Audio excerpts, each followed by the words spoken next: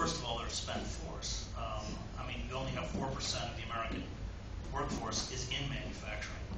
Only 12% of the labor force in the country is unionized. Most of that is in public sector unions. I think we were just talking, it's only 4% that are not in public sector unions. And of course, what we're seeing, especially with the recent Supreme Court decision, is an assault to destroy public sector unions. I live in the state of New Jersey, and this is Gov Christy's great crusade against police unions. And you're right, the cops are next. It's against teachers' unions.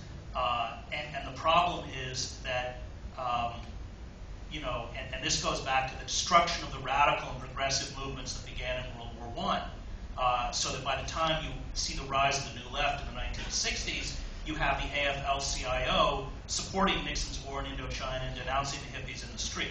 It used to be that if you went to the coalfields of southern West Virginia, the hero was Mother Jones. Now it's Michelle Bachmann. And the reason is because labor essentially, as you point out, Sam, essentially became a kind of junior partner in the corporate state.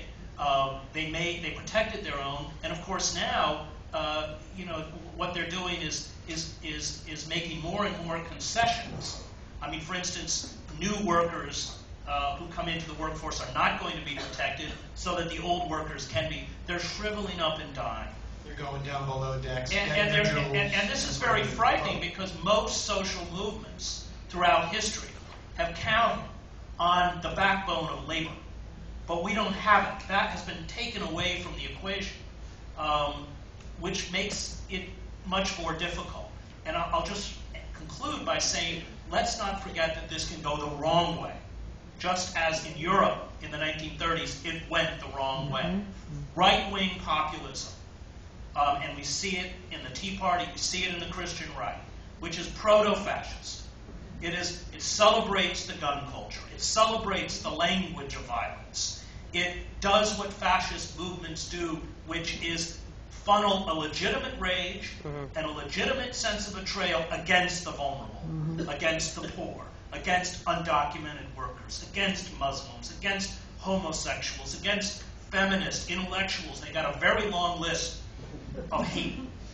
And they are bankrolled by the most retrograde forces in American society, the Koch brothers and others. And the longer you have political paralysis, which is essentially what has happened, the more you empower these extremes.